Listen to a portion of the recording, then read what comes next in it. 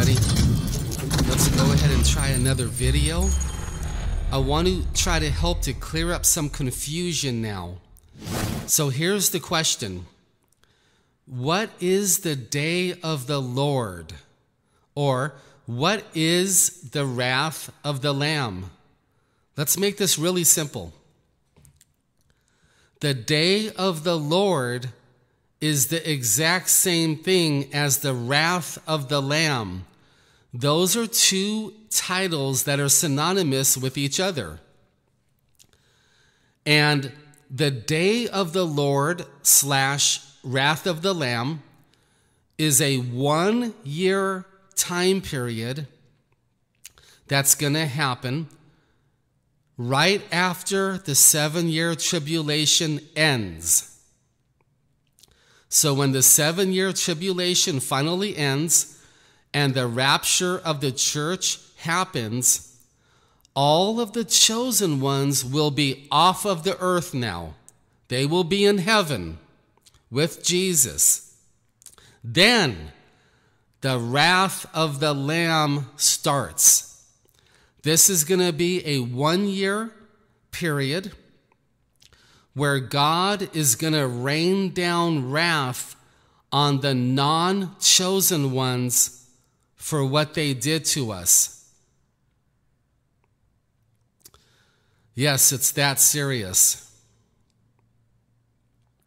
It will be a 1-year period that is stated in the book of Revelation. And if I can remember, I'll try to put up some scriptures also to show you some other things too in this video.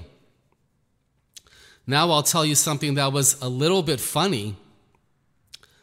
When you read the Old Testament, it might have been in Malachi, possibly. The Jewish people were actually begging God to start the day of the Lord. They kept asking him to start the day of the Lord. Then God spoke to them and said, and actually I believe it was Jesus speaking in the Old Testament. I believe Jesus said to them, listen, you don't even know what you're asking for.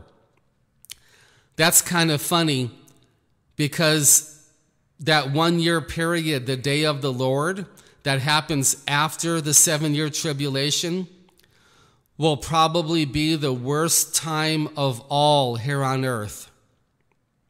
It's going to be so bad for the non-chosen ones to go through that the Jewish people in the Old Testament didn't even know what they were asking for. So I thought I would bring that up because it's a little bit funny once you study this, once you learn this, and then you read what the Jewish people were saying in the Old Testament. That we want the day of the Lord. We want the day of the Lord. Well, oh my, they didn't even know what they were asking for.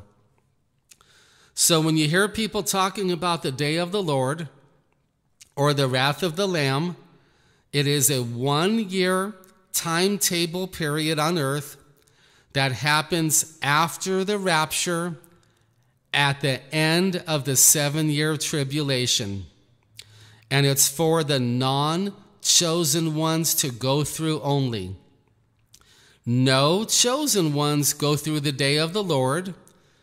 Likewise, no chosen ones go through the wrath of the Lamb.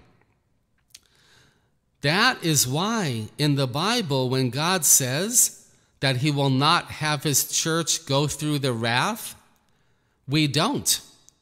We don't go through the wrath of the Lamb. But we do go through the Great Tribulation. These are two separate events. First, the church goes through the entire 7-year tribulation, just like Jesus tells us, just like Paul tells us, just like Martha tells us. Then, the rapture and resurrection of the church will happen at the end of the 7-year tribulation. Then the wrath of the Lamb starts, the day of the Lord. All right? I pray this is going to clear up any confusion you have and that I made this really simple to understand. So, when Christians tell you that we don't go through the great tribulation because we are not appointed unto God's wrath, they're not understanding. The great tribulation and the wrath of the Lamb are two separate events. The church goes through the great tribulation for 7 years. Then the rapture and resurrection will happen. The Christians will be gone. And now the world is going to go through the day of the Lord, that 1 year timetable that is going to be absolutely devastating for 1 year. Amen.